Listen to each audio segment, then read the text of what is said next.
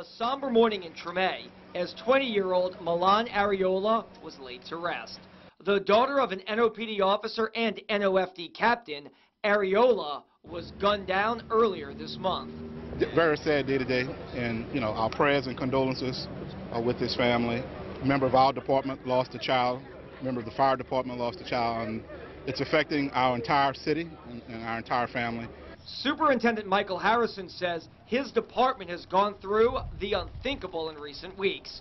One officer allegedly shot and killed by a suspect, another injured over the weekend during a traffic accident, and this incident involving Areola. I think we are a resilient police department, we're a resilient fire department, we're a resilient city. And we will not give up, but we will do everything we can to make sure Milan didn't die in vain, that justice will be served, and we will continue to do everything we can to make sure our city is a safe city. 20-year-old Will Reed has been arrested and charged with second-degree murder.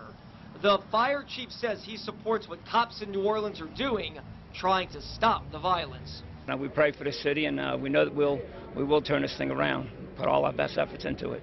We really have to change from a city of violence into a city of peace. It's going to take all of us to do it. And so again, our hearts and our prayers are for the parents, but also for the entire city, because we lost someone very special to us, and we actually lost a piece of our future today.